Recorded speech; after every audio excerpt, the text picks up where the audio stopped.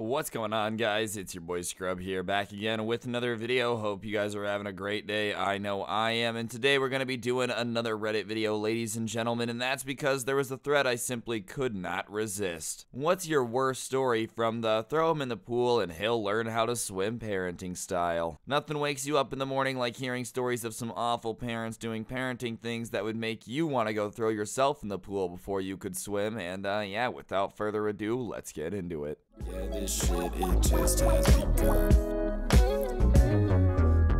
Hey, I'm just about to say it. My homies never gotta work cause I can pay it. I've never been the guy. Alright, so I'm sure everybody's parents have had a situation where you, were thrown to the wolves a little bit and just absolutely made to fend for yourself, but damn, some of these stories got me cackling like a hyena. Not my story, but my mom's. She developed a phobia after she was thrown into a pool to learn how to swim. At the age of 70, she still doesn't know how to. She's terrified of being on the water, even in a vest, and then some fake clairvoyant told her she would die by drowning, so we spent our summers in the mountain far away from water. Does your mom shower, bro, or does she just smell like a rotten milk receptacle, dude? I'm sorry, she's horrified of the water in any circumstances. Homegirl screaming in the shower while trying to get her scrub on. My dad and I once witnessed someone who literally did this for a 3-year-old girl. This little girl was playing at the edge of the pool, minding her own business, when her dad ran up, picked her up, tossed her in, screaming into the deep end while running away, yelling, "Time to swim, honey."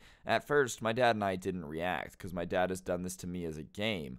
But we started to notice that she was struggling to surface while the dad watched. My dad asked, "Can she swim?" To which the guy shrugs and said, "She'll figure it out." I've never seen my dad book it so fast to get into the water as I did that day. He quickly got the kid and started screaming at the guy about what an idiot he was while the girl was bawling his eyes out. I swear my dad was ready to deck the guy, and this was back in the 90s when we didn't have cell phones to call the police, but we never saw them again after that. It was the first time in my life I'd seen insane parenting, and to this day, it freaks me out some people still do this. Bro, Do people really just be tossing 3-year-olds in the deep end, expecting them to be able to stand up on their own? Bro, they couldn't walk less than a year ago, and you expect them to suddenly become Michael Phelps in the water? What is wrong with people? I hurt my arm playing football during a morning break at school and was sent home by the nurse. My dad said it was fine, bandaged it, and sent me to school, only for them to send me home again within an hour. My mom made my dad take me to the hospital, and my arm was broken. My wrist had split lengthways as it was in a cast for 9 months. I was secretly buzzing, to be honest, cause that showed him the knob. "Dad, please, my arm is killing me. It's literally about to fall off. I've never felt such searing pain." "Son, how many times have I told you? Education is important. Now get on the school bus." And he punches him in the arm. My younger cousin was a climber and always needed help getting down. His dad told his mom to leave him and he'll either get himself down or stop climbing. My cousin ended up climbing onto the roof, fell off, and got impaled on a fence pole. One very expensive trip to the ER, and he has a cool scar on his thigh.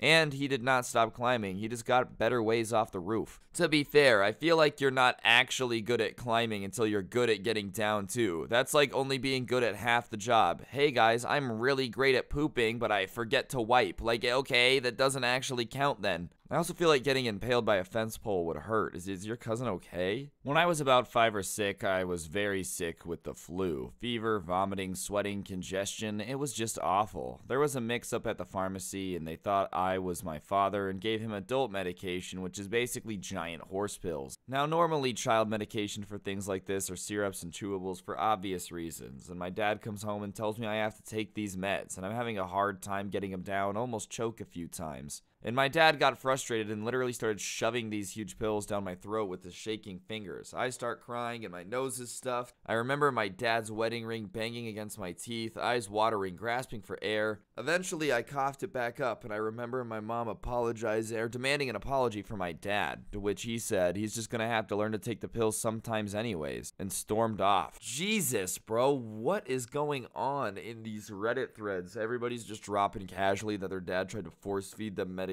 as if that's a normal childhood memory. "Oh, remember when we'd go to Disneyland and dad would drug us?" No, Kyle, nobody did that. I actually used to be a swim teacher in college, teaching private lessons in people's backyards because of parents who had thrown their kids in a pool to sink or swim. It was usually moms calling me for help because they heard from a friend that I was able to teach their kid and get them to like the water again in about a month or less. One kid who was 7, man, I had to sit with him on the pool deck the whole first lesson and bring buckets of water to him. His dad dad had dunked him multiple times and insisted his son would just figure it out eventually because that's how he learned. Needless to say, he was never home when I was there. The mom had me come while dad was at work, and 4 weeks later she had me come later in the afternoon so he would come home towards the end of the lesson. His dad saw his son swimming and cried happy tears. He had no idea I had been there 3 days a week for a month. My favorite student was a 70-year-old man who wanted to do a triathlon but never learned how to swim because his dad threw him in as a child. It took about 3 months total, a lot of hand-holding on the steps in the shallow end, but he finally achieved his goal and I got to cheer him on at the finish line. I still remember how each of my students clung to my arms and clawed at my neck in their first lesson. I never dunked or forced anyone out of their comfort zone, and my lessons had to be customized for each student. The trauma in their eyes was haunting though. It stayed with me, and I never forced anything on my kids they aren't ready to do. It's about trust, not force. I didn't realize this was like a common thing, bro. I thought it was just a colloquial saying like, I'm gonna throw them into the deep end and show them how to swim. I didn't realize that people out there actually thought that was good advice. So just to say this now,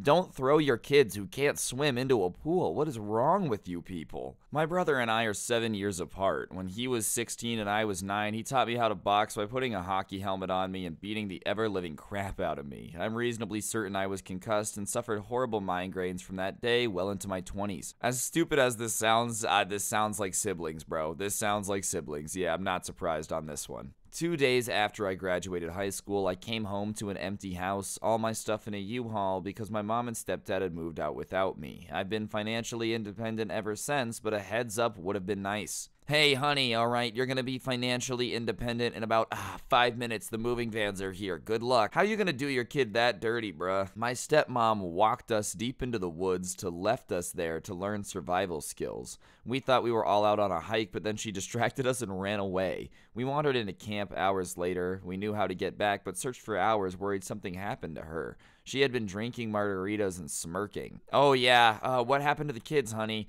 I just felt like they weren't really prepared to deal with a survival situation, so I walked them into the woods and left them there.